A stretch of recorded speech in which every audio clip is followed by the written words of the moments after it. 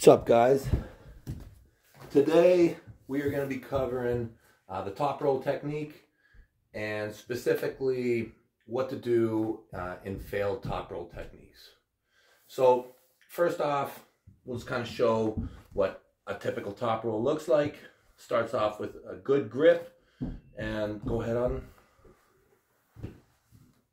Goes to the outside, leads through the fingers, extends the opponent, targets the weakness, and then it carries on attacking the pronation for really path of least resistance pin.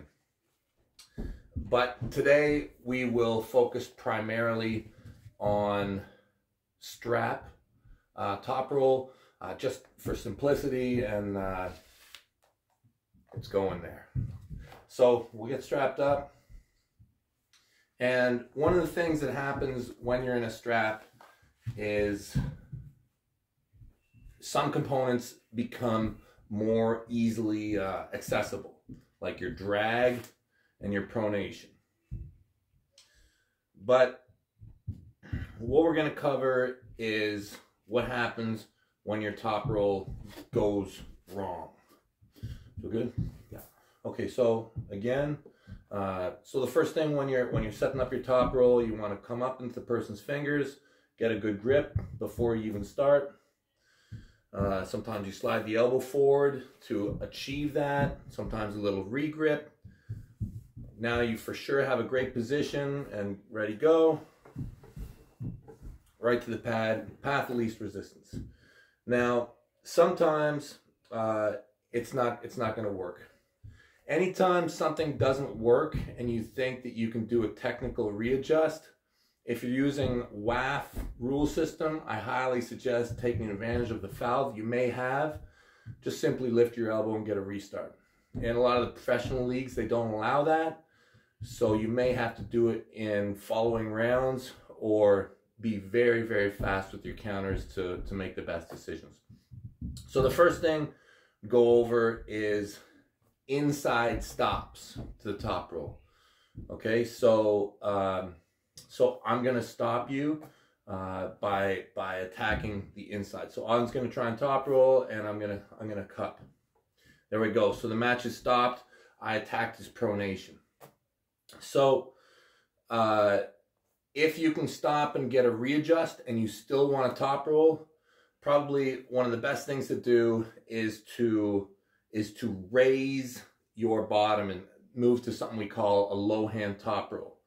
So yeah, so you'll regrip, but you'll really bring the elbow forward. That's it. And now you don't necessarily need to attack the top of the hand quite as much. If you know the person's forcing inside, you can really kind of maneuver the match so that you can get more on the bottom fingers.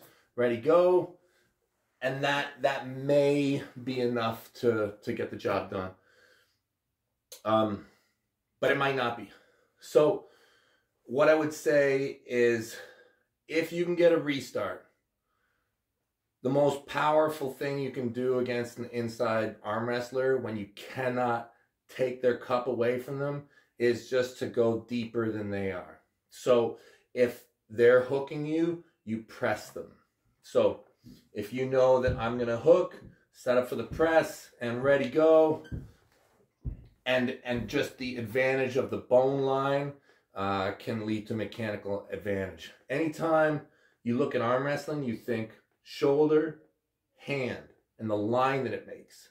And anytime the shoulder and the hand makes a line into your opponent's arm, you are doing well. If your shoulder and hand point into their body, you're not set up for favorable inside position.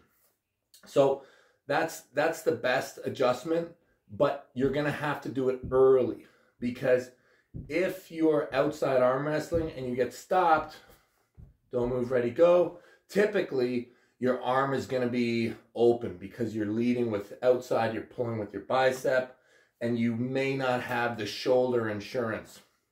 So at this point, if you continue to fight, you're probably just going to lose. You're probably just going to lose. So if you feel yourself starting to get defeated, one of the best things you can do is to give it away slightly as you shift direction and you try and match them on the inside, probably ending up in a defensive hook. Think you can do that? Yeah. Ready, go. There you go. The switch, the shoulder comes forward, and he will kind of let off the attack on his pronation by bringing his shoulder forward, giving up a little bit of position there, and attacking my pronation as well, getting his bicep involved. Defensive hook. This is probably one of the simplest ones you can do. Probably not the most effective, but it's a great mid-match switch from an outside, slightly open to a somewhat open inside technique.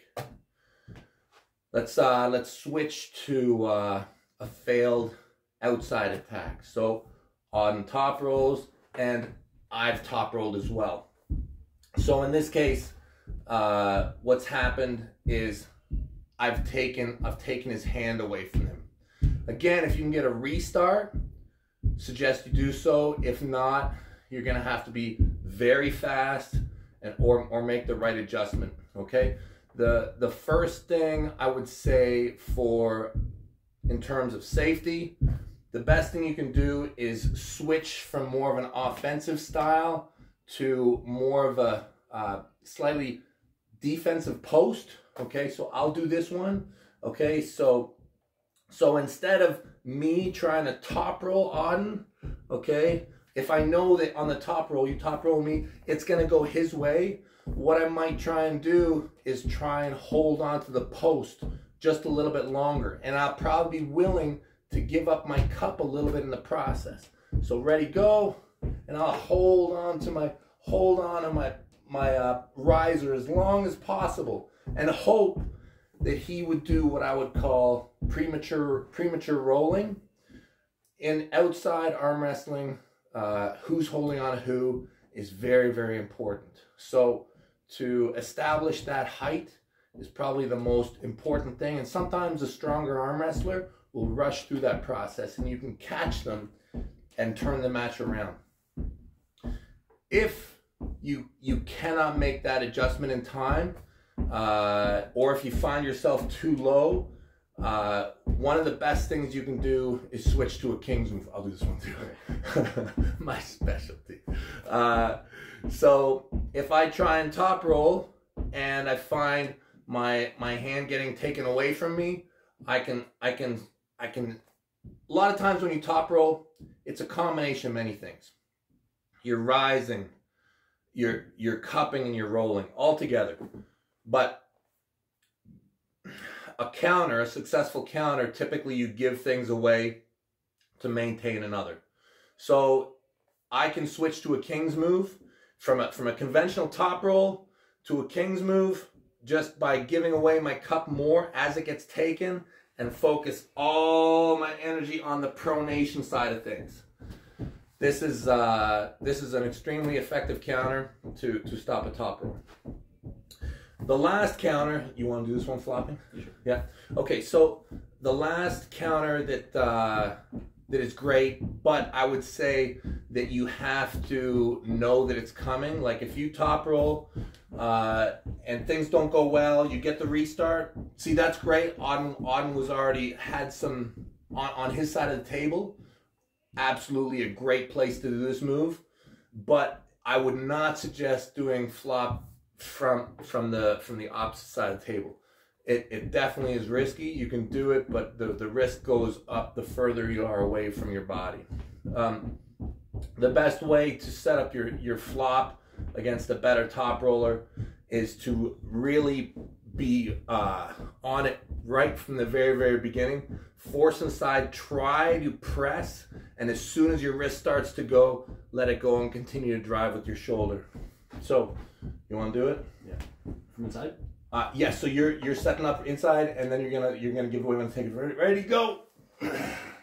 It's just that full commitment with the shoulder, and as the hand gets taken, yeah, you just carry through with your body. The last two I'd talk about are less likely, but absolutely need to be talked about. So a top roll can also be stopped, like we were showing, by a King's mover. And it's a little bit different feel because it's a very defensive stop. So all the stops that we talked about before were what I would call being offensively overwhelmed. So this is a defensive stop. So I will be a King's mover in this situation. So don't move, ready, go. And there's the stop. Okay. Now, what Auden would have to do to counter a stop like this is he would have to climb over. He would have to come up. This is the best option against the King's mover, is to continue to climb and to climb and to climb. You can top roll again. You can top roll again. Climb and top roll. Top roll to the side. Top roll, top roll. Yeah, climb and then top roll. Roll it. That's it. That's it. Climb and climb and climb and top roll. Climb, top roll, climb, top roll. And if eventually your hand gets burned out, when you're on that position, you can also transition to a press. Yeah. The next thing I'd say is, again, a defensive maneuver against a good top roller is the flop press. Against this, the best place to be is in a press. The flop press is a very powerful move, but if you're a top roller and you're facing a flop wrist presser, the flop wrist presser can isolate the arm and use their shoulder and the entire body against the move. So I'll be the top roller, you're the presser. Don't move, ready, go. Oh, flop it, that's it, yeah. Right, and the flop just fully exposes the arm completely. So if you are going to face someone who you know is a flopper and you are a top roller, you either must grab them lower and focus heavily on the cup to get them turned over before breaking into any kind of pronation. A flopper is going to like it when you pronate them because it'll open up the move for them. So you can either do that if you get a restart, so don't move, ready, go, so I can focus on the drag more. But the most powerful thing you can do is to not expose your arm against the flopper, to stand right with them, and to edge your shoulder right forward in the match and make sure that you still have hand dominance throughout the entire move. That's about it, yeah? So that's pretty much your technical options and typical shortcomings when top rolling. Always be climbing and stay massive. Thanks, Auden.